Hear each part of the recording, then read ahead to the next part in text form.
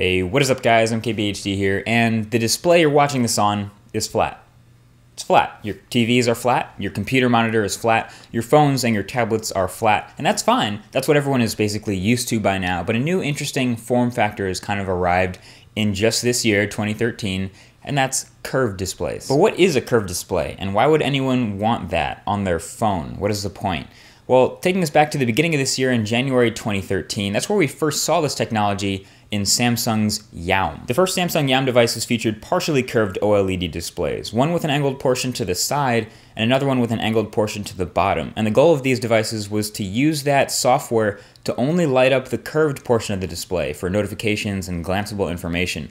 But these were prototypes, so they never really saw mass production or were sold anywhere. But flash forward to now, October of this year, and we're seeing the first devices where the entire display is curved, namely the Samsung Galaxy Round. The Galaxy Round has a 5.7-inch 1080p OLED display, has a Snapdragon 800 processor, 3 GB of RAM, it's running Android 4.3. It's basically the same exact specs as the Galaxy Note 3, but instead of having a 3200 mAh battery, it has a 2800 mAh battery because it's curved. Yeah, this phone's entire display is curved from side to side about that center axis. Why, you may ask? Well, right now, again, it's another one of Samsung's little thought experiments to see how people react to this, but they've actually included some interesting software enhancements that actually take advantage of this phone's unique shape. It uses the accelerometer and the gyroscope to sense when the phone is tilting, and when it does tilt, it provides glanceable information and notifications when you rock it on a table. Plus, there are other motion controls for the gallery and the music and other apps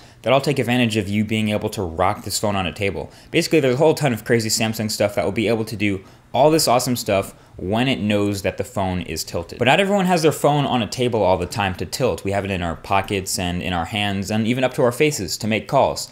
So LG thought of that, and almost immediately after Samsung revealed the Galaxy Round, some leaks got out of a curved display phone that LG is working on, the LG G Flex. This phone is curved from top to bottom about the center axis, and a bit more dramatically too. It has a 700mm curve radius, which is about twice as much as the Samsung Galaxy Nexus curve. Here's a mock-up to scale of what that curve looks like from top to bottom, so you can see it's definitely not a shy curve, but there's a good reason we haven't seen phones with curves this much until this year. See, there's a difference between curved glass and curved display.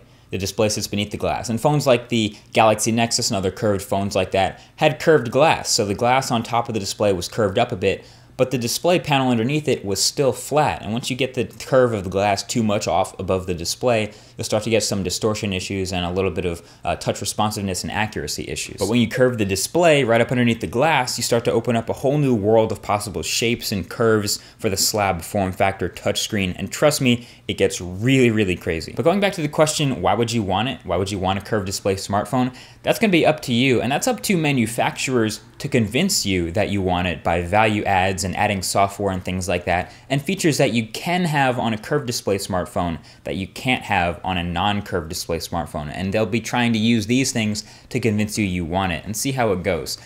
Because there are definitely disadvantages right now at this point to also having a curved display smartphone. Number one is obviously battery life. You can curve the display as much as you want, but the battery's gotta go somewhere, and battery cells don't curve. You can only really stack them on top of each other. So you'll either get a really thick phone or a really small battery. And then there are other minor things like the video viewing experience, which could look a little bit weird watching a full screen video on a curved display, a little bit of distortion.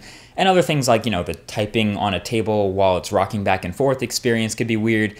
And ultimately, the durability issue, because, it's not like it was a good idea to put your phone in your back pocket and sit down anyway, but now you could literally damage your phone by sitting down the wrong way. Now, notice I haven't said the word flexible once. Curved displays and flexible displays are different things. Curved displays and curved smartphones are already actually being manufactured. Flexible smartphones are still a long way off. We've seen a ton of amazing flexible displays this year too, especially, again, at the beginning of this year at CES, Samsung showed off a ton of awesome stuff with flexible displays.